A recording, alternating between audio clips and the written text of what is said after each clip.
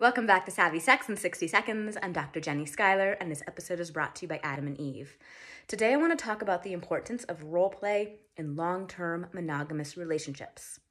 When we have a long-term monogamous relationship, it can feel really good because it's safe. We know our partner, hopefully, isn't going anywhere, and we know that we can just be our authentic selves. However, sometimes sex can get a little stale in these situations because the safety squashes out the spicy. So role play is a way to reinsert spicy and sexy into the relationship. The reason is because role play, you get to role play and act out tension. You get to role play and act out obstacle.